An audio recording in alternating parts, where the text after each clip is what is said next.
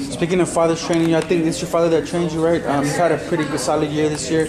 Just talk to us about what the future holds for you. I think you got a fight coming up, and what can we expect from you in the future, man? Yeah, I mean, my dad's been training me my whole career since an amateur. He's been my only trainer.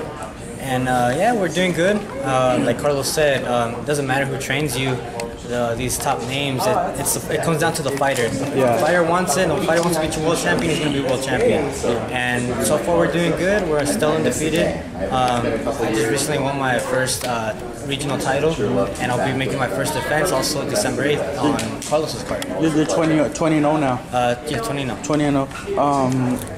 How soon before you think you get like a world title shot, you'll see those top names, like those top 10, 15 names?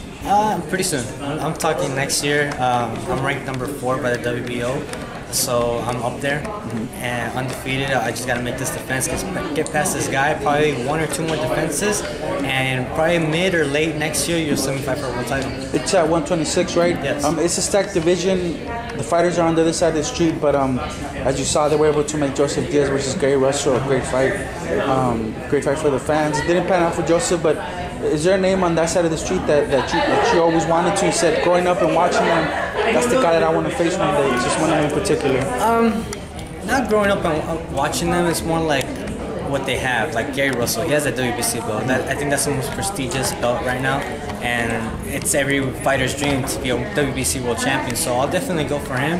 And also Leo Santa Cruz, because Leo Santa Cruz is a big name out here in LA, California. So I think together you guys can put a good show, good show, a great fight, Mexican fight, and entertain the fans. And obviously, those are the guys I want. How would you go about fighting a Gary Russell and then a Leo Santa Cruz? Is different type of fighters, different type of styles. How would you go about fighting? Yeah, they're different styles, different fighters. Gary Russell's more of a boxer, counter, and Leo's more of a come forward pressure fighter.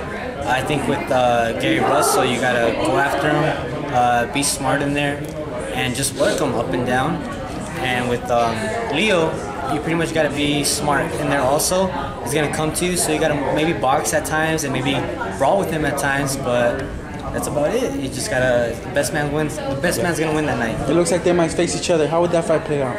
It's gonna be a good fight. It's gonna be a good fight. I know they fought in the amateurs. I believe Olympic trials. Gary Russell won by 1 point. So Leo's been looking to avenge that from him. Yeah. So and I mean, 1 point is nothing. That means the fight was really close. But I think in the pros, I'll pull for Leo. Yeah. I think the pressure will eventually get Russell if Russell doesn't land anything big with his speed. And I think he'll get the victory. Of course, you're in the gym. You're with your brother. He's part of one of the persons that pushes you when you're in the gym. Talk to us about his last fight, how you saw things, and how you plan on taking this fight that you're going into. Like you get to defend your little regional title and all that. I mean, yeah, he got a tough fight against Ivan Delgado. We know that he was with Golden Boy before. And yeah, it was a good fight. Ivan came to fight, came to win. And it was close, but I believe I've seen the replay about 3 to 4 times already. I believe my brother won 4 rounds to 2. Did he feel the same? Did he see it and he feel the same? Like the team? About the win? Yeah, yes. As a team, yeah, you guys saw it. We won. But we could see the draw because there were some rounds that we won that were really close. So we could see that maybe the judges gave it to Delgado. But it is what it is. We just got to move forward. We got the draw and just keep going from here. Yeah. As for yourself, defending a regional title, how do you feel about that or whatnot? And your opponent, just what do you know about him? Yeah, I mean, I'm fighting a guy from Philadelphia. What's his name? I don't honestly, let me see his name real quick. Eric Hunter. I'm fighting Eric Hunter from Philadelphia. His last fight was against Lee Selby for the IBF title when Lee Selby was champ. He lost, but he gave him a good fight. He knocked down, I believe, Selby in the 2nd or 3rd round. So, I thought I recognized him. Yeah, so I'm fighting him. I think he was with Golden Boy before also. So he has a record of 21 wins, I think 4 losses, and like 13, 12 knockouts. So we expect a good fight.